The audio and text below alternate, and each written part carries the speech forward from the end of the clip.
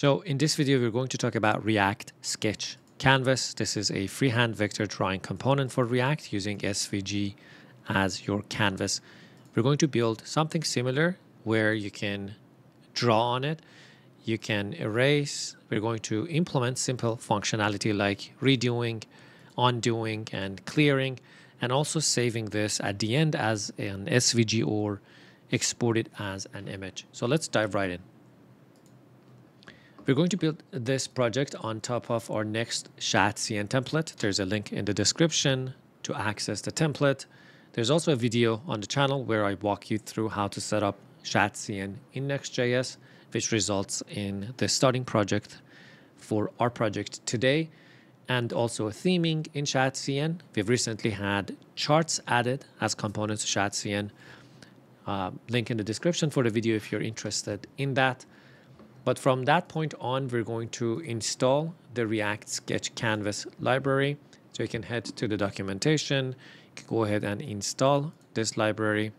And all you need to do in our homepage is that I've created this canvas component inside of our components.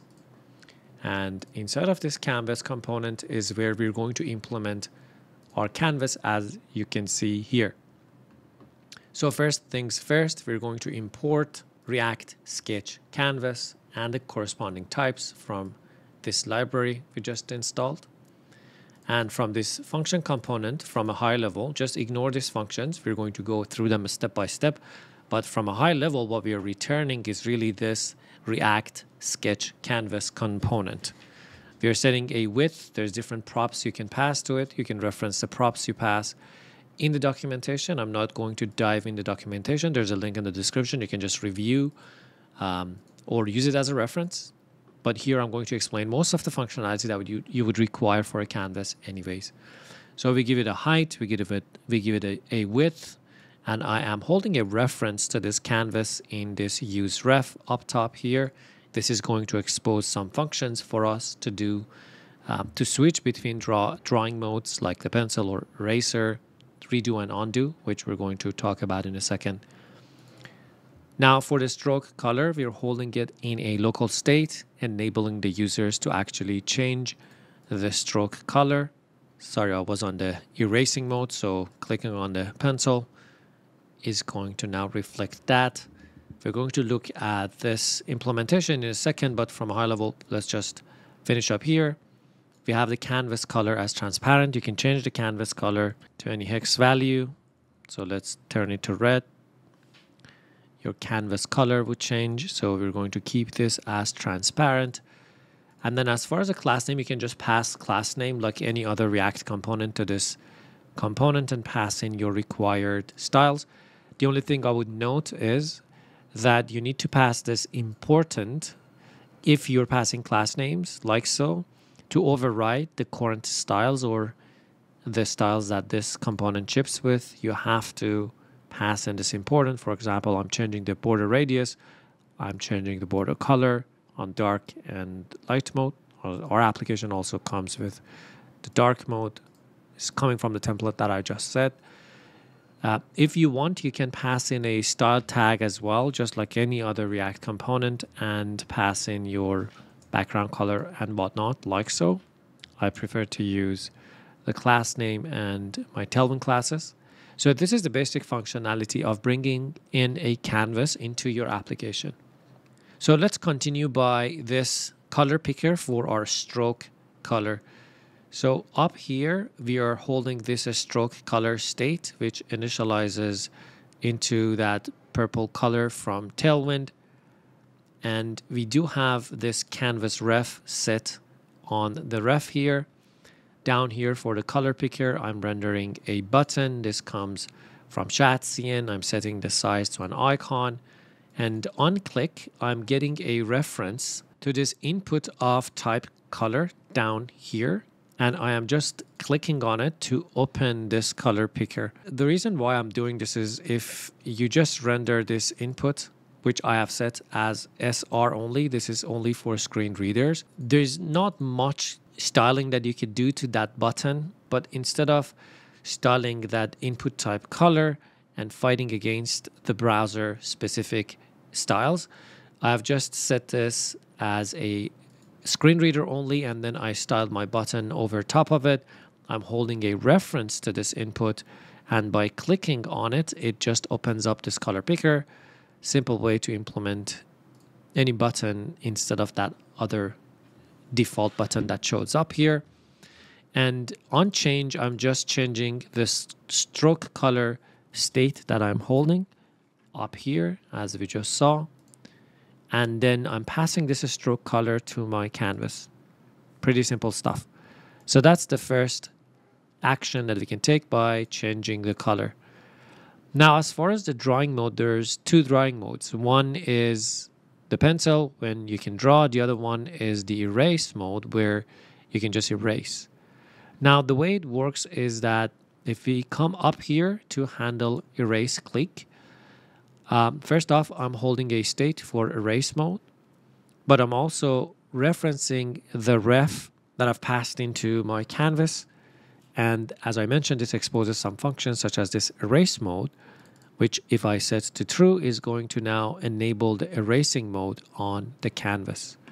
Similarly, if I click on the pencil icon, first I'm going to change the local state, then I'm going to also reference my canvas and then call the erase mode and set it to false. So these two are really toggling between different drawing modes. So just before I go to the actions, I want to show this drawing mode buttons as well. I have a button with the pencil icon that's hooked with the handle pen click, another button with the eraser icon. These are coming from Lucid React icons. And then this is hooked to my handle eraser click event handler. Now, I'm also disabling it depending on whether or not I'm on the erase mode. And this is the local state that we're holding. So as you can see here, now the erase mode is disabled because I am on the erase mode. If I click the pencil icon, I can start drawing and that becomes a disable button. Now, as far as the action goes, let's just review the first button. I have this undo button again, wrapping a button around my undo icon. And I've hooked this up to handle undo click. So let's go up top. The handle undo click is just referencing our canvas and then calling the undo function that's exposed to this ref. Similar for redo and also clearing the canvas. There's also a reset function. Again, you can reference the docs to see what other props are exposed from your reference. But pretty much we are following the same logic of undoing, redoing, and also clearing our canvas by hooking these buttons up to different functions that are exposed through our ref that is passed to our canvas. Now, the last thing I want to show, which is interesting, is this save button.